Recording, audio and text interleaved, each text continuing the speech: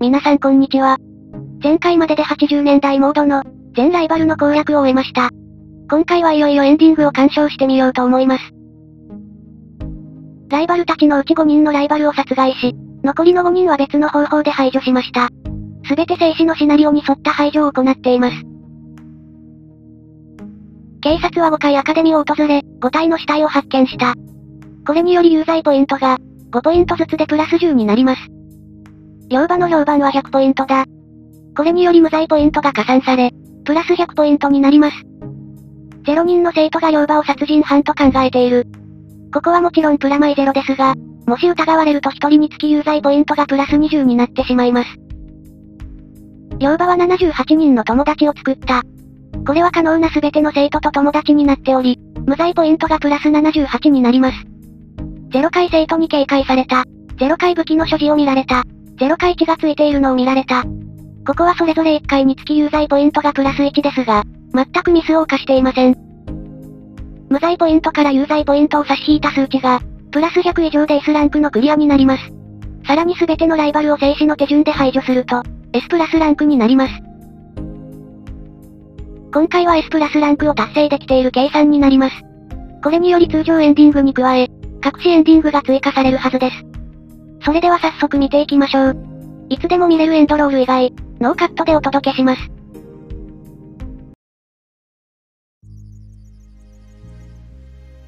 It's happening. It's really happening. Today is the day.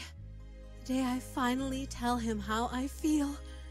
It's taken so long. But now I'm ready. I'm ready to— Stop right there, Ryoba Aishi. What? It's you.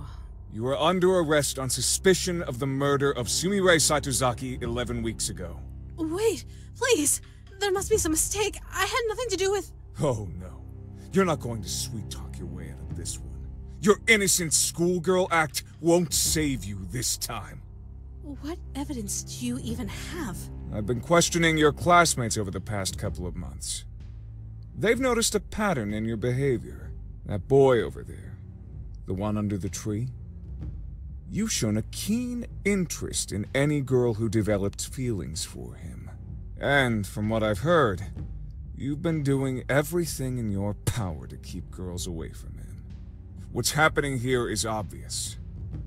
You're eliminating any girl who tries to take that boy away from you. And Sumire was your first victim. No! I would never hurt anyone! I swear! I'm innocent! You have to believe me! Save it for the judge. Cuff her, boys.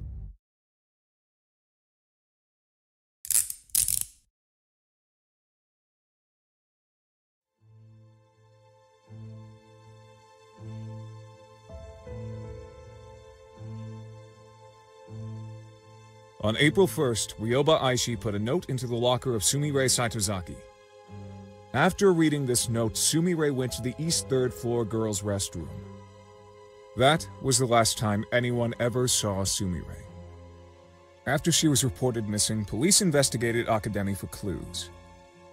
In the East 3rd floor girls' restroom, they found some of Sumire's blood. Shortly before Sumire went missing, Ryoba Aishi was spotted carrying a knife and walking in the direction of the East 3rd floor girls' restroom. Later, she was seen carrying a large garbage bag towards the school incinerator. All of this information came from Ui Tunisu, a student at Academy, who was interviewed by the police the day after Sumire's disappearance. It's obvious what happened to Sumire. Ryoba Aishi killed her in the bathroom with a knife, stuffed her in a garbage bag, and carried her to the incinerator, where she burned all of the evidence. Do you deny any of this, Ryoba Aishi? I did not kill Sumire Saitozaki. It's true that I put a note in her locker and spoke with her in the bathroom. But I simply wanted to discuss a personal matter with her. Nothing more. What about the knife? I noticed that one of the knives in the home economics room was missing. It turned out that someone had brought the knife to the cooking club by mistake. So, I simply took it from the cooking club and put it back in its rightful place. And the garbage bag. How do you explain that? I love my school. I can't stand to see trash and garbage piling up everywhere. I do my part to keep the school clean, just like everyone else does. You always have a convenient explanation for everything, don't you? Do you really think anyone in this courtroom is going to believe your obvious lies? Mr. Journalist, there are a number of problems with your theory. First of all, you're accusing me of murder, but you don't actually have any proof that Sumire is dead. She is still considered missing, after all. I think she simply ran away because of the stress of studying at an elite school. I pray that she is alive and well and will return to us one day. You think I killed Sumire because of 3 facts. I spoke to her, I held a knife, and I burned some trash. However, none of these things are grounds for suspicion. Every day at school, dozens of students talk to each other, touch objects that could be used as weapons, and carry garbage bags to the incinerator. There was nothing unusual or suspicious about my behavior. You know, I think I finally figured out what's going on here, Mr. Journalist. Your apprentice, Sonoko Sakanoe, became a celebrity after she stopped a killer. You're desperate to pin a crime on me because you want to be a celebrity too. The only reason that any of us are in this courtroom today is because you're deeply insecure that your apprentice has accomplished more than you.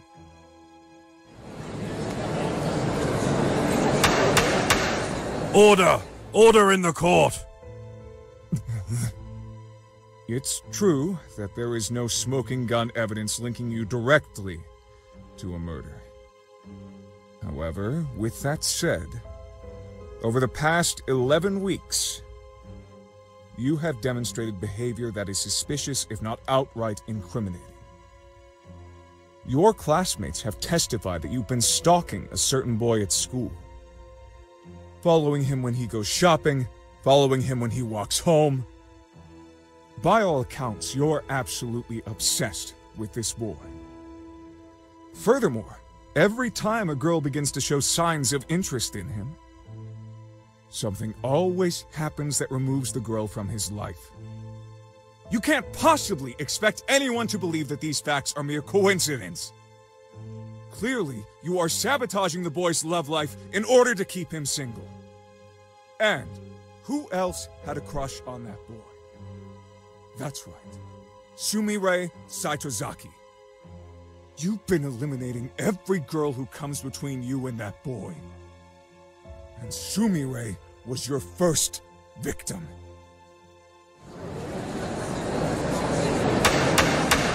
Order! I said order!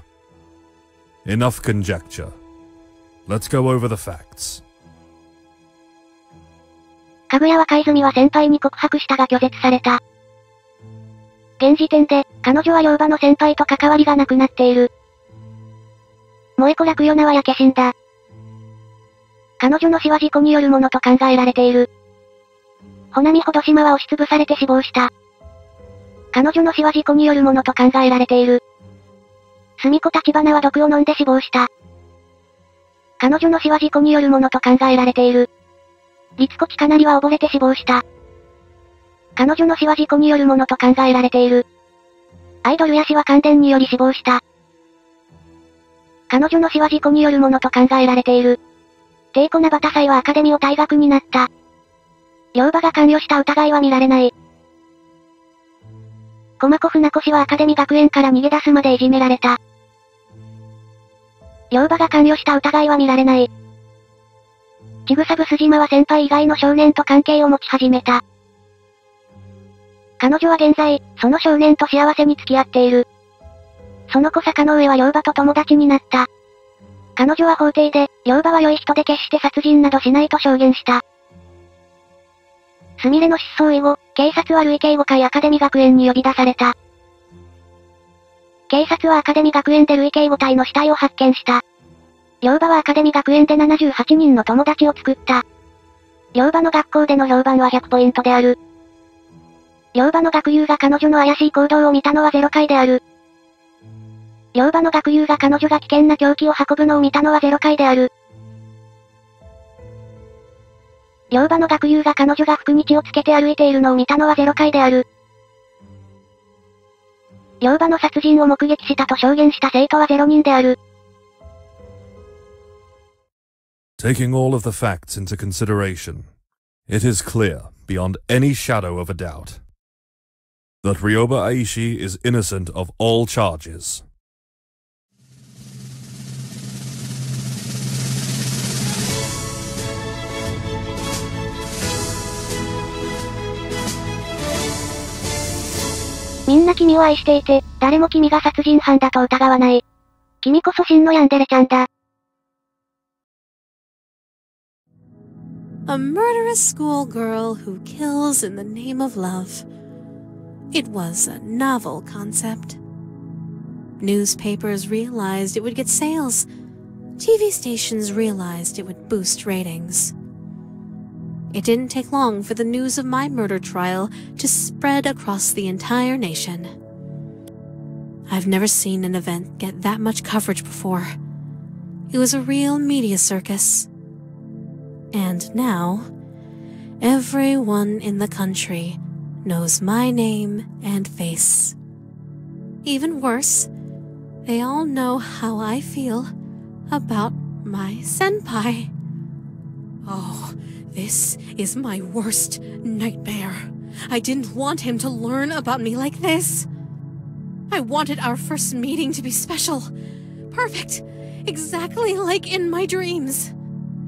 But now, that can never happen. He'll never be able to see me as a cute underclassman who has a crush on him. He'll only be able to see me as that girl who was accused of murder on national TV. If I confess my love to him now, I doubt he'll want anything to do with me. Even though I was declared innocent, there will always be doubts in his mind. That stupid journalist ruined absolutely everything. There's nothing I want more than to rip his heart out and shove it down his throat. But spilling any blood right now would only attract more attention. There are too many eyes on me right now. I have to lay low for a while. Revenge isn't an option at this point in time. But I'll never forget what that man did. I won't be able to have a romantic confession underneath a cherry tree.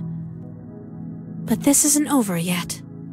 I still have one option remaining. My last resort. It's unfortunate that things turned out like this, but I was left with no other choice. I would have been crushed if he rejected me. So, I had to take away the option. Our relationship might be awkward for a little while, but we'll get through it together. After all, I know all of his likes and dislikes. I'm sure he'll warm up to me soon. There's a part of me that wonders, what was the point of all the hard work I just did if I was just going to kidnap him in the end? But, despite the way things turned out, I don't think the past 11 weeks were a waste at all. I learned so many new things and gained so many new skills. I'm sure I'll be able to find a way to put all of my knowledge and talents to good use. And one day, I can pass down everything I know to my son or daughter.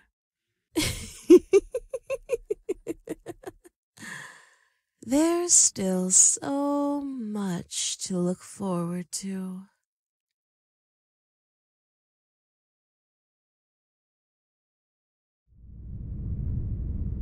Senpai, I'm back from the store. I made sure to buy all of your favorite... Senpai? Senpai! No. This can't be happening. Senpai! Where are you? Oh, no. Why would you leave me? I thought we were making progress. I thought you were finally starting to... Oh, wait. What? A letter? Dear Ryoba Aishi, we have taken your senpai out for some fresh air. We have no intention of harming him. We will return him to you, but first, you must pass a test. Come to the row of abandoned warehouses outside of town. We will be in warehouse 8079. Bring whatever you want with you, but come alone. You have 1 hour. Signed, Saisho Psycho, CEO and founder of Psycho Corp.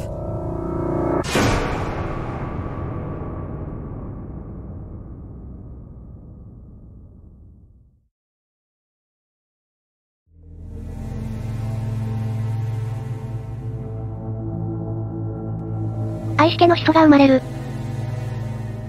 最小最高が生まれる。両馬の祖母が生まれる。第二次世界大戦が勃発。アメリカが沖縄を侵略。最小最高が沖縄の戦いに参加。第二次世界大戦が終結。最小最高は国の再建に積極的になる。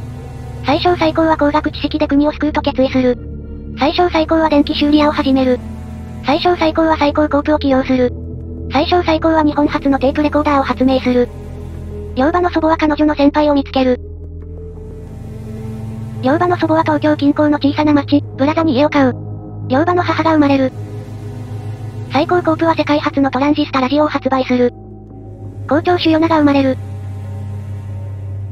最高コープは世界初の小型ビデオレコーダーを発売する。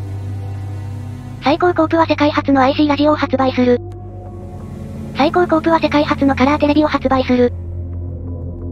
いずれ調査ジャーナリストと呼ばれる男が誕生する。最高コープは世界初の小型カセットレコーダーを発売する。両馬の祖母は自宅に地下室を設置する。最小最高の娘が生まれ、イチコと名付けられる。両馬の母は彼女の先輩を見つけ、誘拐し地下室に閉じ込める。両馬が生まれる。両馬の妹が生まれる。最高コープは世界初の携帯カセットプレイヤーを発売する。最小最高の息子が生まれ、一郎と名付けられる。最高コープは世界初の CD プレイヤーを発売する。最小はブラザ近郊での次期高等教育学園の設立を要請する。学校はアカデミと名付けられる。最高コープは両馬家を含む、ブラザの多くの家を無償で改修する。校長主ヨナは最小に面接されアカデミの校長に就任する。アカデミが正式に開校。イチコ最高がアカデミに入学。両馬がアカデミに入学。イチコ最高がアカデミを卒業。両馬は彼女の先輩を見つける。両馬は先輩に言い寄る女子を全て排除する。最高コープは携帯ゲーム機の製造を開始する。調査ジャーナリストは殺人容疑で両馬を告発する。両馬はテレビで注目の裁判に臨む。両馬は無罪となる。調査ジャーナリストは全ての信用をなくす。両馬は彼女の先輩を誘拐し地下室に閉じ込める。両馬の先輩が最高コープによって拉致される。両馬は彼女の先輩と結婚する。イチコ最高は謎の失踪を遂げる。両馬の妹は彼女の先輩を見つける。最高コープはビデオゲーム機の製造を開始する。両馬の妹は先輩に言い寄る女子を全て排除する。両馬の妹は彼女の先輩と結婚する。校長主ヨナは両馬が最小氏のオフィスに入るのを目撃する。一郎最小がアカデミに入学する。ある女性が両馬を告発した調査ジャーナリストと恋に落ちる。太郎山田が生まれる。両馬は娘を出産し綾乃と名付ける。調査ジャーナリストの娘が生まれる。一郎最高の娘が生まれ女神と名付けられる。両馬の妹は娘を出産する。一郎最高の息子が生まれ県庁と名付けられる。最小は最高コープの CEO を引退し息子の一郎が後を継ぐ。謎のハッカーで情報や、インフォちゃんの都市伝説が生まれる。綾野愛氏はアカデミに入学する。最高家は最小最高が95歳で亡くなったと世界に発表する。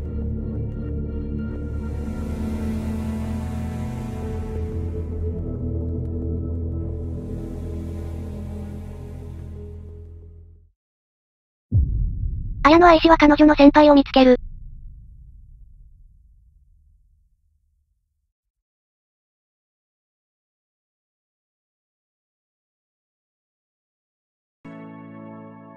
ディングのご鑑賞お疲れ様でした。このエンディングのあらすじは、ミステリアステープとして公開されていましたが、こうしてフルボイスフル CG でビジュアル化されて、とても感慨深いものがありました。もともとかなり好きなシナリオだったですからね。この80年代モードのコンセプトは、リソースを節約し使い回しして、ゲーム全体の流れをユーザーに体験させること、だったと思うのですが、それでもかなりボリュームがありましたね。特に10人のライバルたちのキャラクターが、しっかり描き分けされていることに感心しました。各々のキャラクターは単純なステレオタイプではなく、例えばスポーツマンのスミコが実はスポーツが嫌いだったりと、ノイズを加えることでキャラクター性に深みを与えていましたね。しかし日本においても海外においても、この新しいライバルたちはあまり注目されていない気がします。やはりフルボイスとオリジナルのロマンスは欲しいところです。あと欲を言えば友情と裏切りの排除において、それぞれオリジナルのステージが欲しいですね。10人のライバルの中で、一番好きなキャラクターは律子ですね。かなりマイナーなチョイスだと思います。漫画的で極端なクズお嬢様っぷりが、一周回って痛快に思えてしまいました。長編アニメにおいてこういうタイプのキャラには、会心イベントが用意されていることが多いですよね。律子のそういうエピソードも見てみたいです。あと少し気が早いですが、ヤンシムアニメ化の際には、律子の CV は伊沢しおりさんでお願いしたいところです。ライバルの中で一番その後が気になるキャラはテイコです。静止では生き残ってますし、作中で最もスペックの高いキャラクターですからね。自分の失敗はRyobaの策略によるものと、気づいてしまったテイコがマッドサイエンティストになる、なんて展開を期待してしまいます。とても上品だったテイコの性格が表変してしまっているとか、妄想がどんどん広がってしまいますね。あとやはりその子のその後も気になりますね。その子は裁判ではRyobaの味方になってしまったので、ジャーナリストとは少なからず確執が生じてしまったはず。サイドストーリーとして見てみたい部分ですね。あと先輩を拉致した状態で、Ryobaが何かと鋭いその子を、親友として放置しておくのかどうか。少し悲しい結末になってしまいそうですが、その辺のストーリーも気になるところです。しかし今回提示されたボリュームを体感してみると、ヤンシムの完成はかなり先になってしまいそうな感じがします。果たして本当にクラウドファンディングを、やるのかどうかも気になるところです。今後の展開がさらに注目されますよね。高評価チャンネル登録と、通知の設定をよろしくです。皆さん、最後までご視聴ありがとうございます。